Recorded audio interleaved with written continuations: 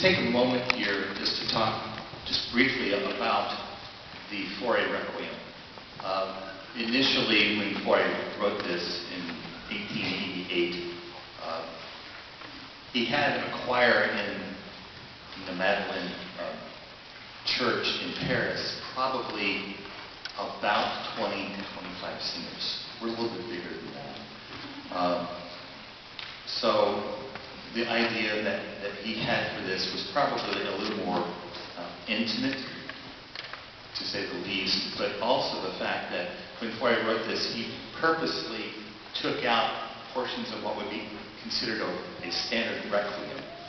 So rather than having the Dies Irae, or the Day of Wrath, or Day of Reckoning, Fauré decided to look at the idea of grant them rest. So, and part of this, they think, at least, they don't really know exactly, was when he wrote this, his father and his mother passed away in the 3 years prior.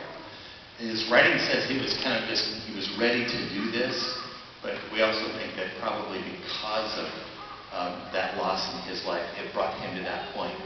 And rather than having an idea of a day of reckoning, just the fact that to have the idea of rest in peace, and light eternal as part of this, his Fauré Requiem.